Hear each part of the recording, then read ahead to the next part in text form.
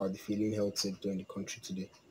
So the thing is, it's very obvious that the health sector in Nigeria is going through some challenges and some problems. And then these challenges and problems, if not properly tackled, could lead to like the total crashing of the sector. But then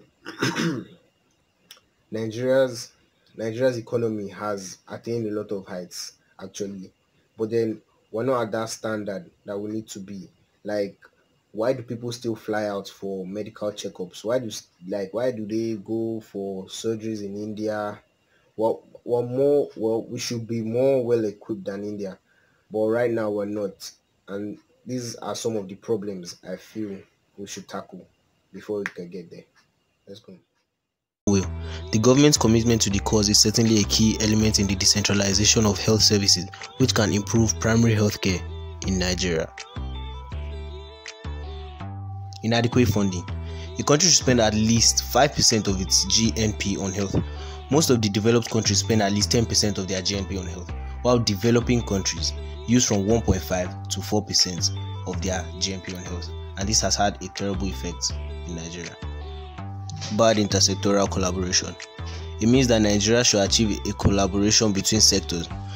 WHO experts inform that the healthcare system in the country mirrors the political system in the country. Therefore, the federal government should take the main responsibility for the problems of healthcare in Nigeria. Poor quality of services in primary healthcare facilities.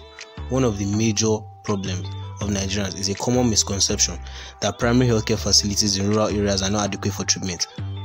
They prefer to treat common ailments in hospitals.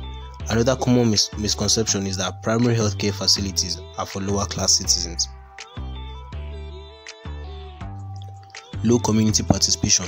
Community participation is one of the main basics of healthcare in Nigeria. Organizations should pitch in when it comes to the solving of health facility problems.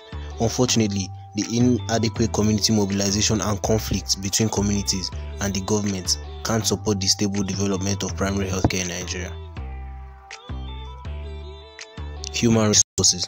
Human resources form the very backbone of any healthcare system, but in Nigeria, our primary healthcare is suffering from lack of human resources due to things like poor job satisfaction and inadequacy of personnel.